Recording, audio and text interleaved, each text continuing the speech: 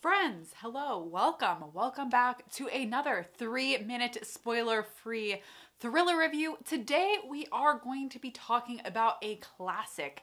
This is a classic mystery thriller, and this is none other than And Then There Were None by Agatha Christie.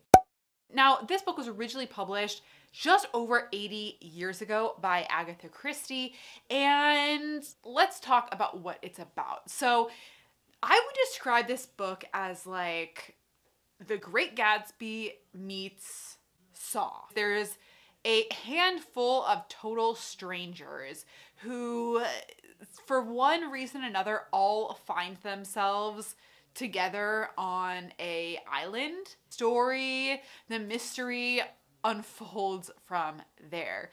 I gave it 3 stars, and let me talk about why. First of all, I just have to say, it was really hard for me to objectively rate this book because I'm gonna be honest, I was spoiled. My advice to you is do not Google this book. Do not look it up. All I was trying to do was find the original publication year of this book, and it spoiled it. So just keep that in mind. But all of that being said, let's talk about the things that I liked about this book. I thought reading this book was just super interesting to just get that glimpse into history of the 1930s, how different thrillers and mysteries were from that time. I thought that was just super interesting. I thought the premise of the book was really interesting, and it did have a really juicy plot twist. I don't think I would have guessed this plot twist if I wasn't spoiled on it.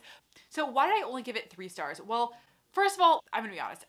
I think if this book were published today, I probably would not have given it 3 stars. I may have even given it 2 stars because it had a few things that I really don't like. First of all, I don't like when a bunch of characters are introduced all at once at the beginning, and that's what this book did. It basically just introduced every single character in the first, and it was a little bit tricky to keep track of everyone. So what I ended up doing is I ended up listening to the audiobook at the same time that I was reading this, just so I could hear like different voices for people, and it could help me differentiate. Now, the other thing I wish there were even more plot twists that were scattered throughout the book. I feel like there were some really good reveals, but I felt like it was still kind of missing something. I kind of wish there was just a little bit more of those plot twists. I think if there were some more unexpected things, that would have really added to it even more. So, would I recommend this book? I would say yes, I would recommend it. The good thing is it's actually quite a short book. It's only 250 pages. The audiobook is only 6 hours, which is pretty short for an audiobook, and you can get through this really fast. So I would say pick it up just for history's sake. To read a classic thriller, I think it's worth picking up. But I'm gonna be honest, if this book was published today, I probably would not rate it very highly. But I don't know. That's just my opinion. Let me know if you read this book. If you have other thoughts about it, I would love to know your thoughts.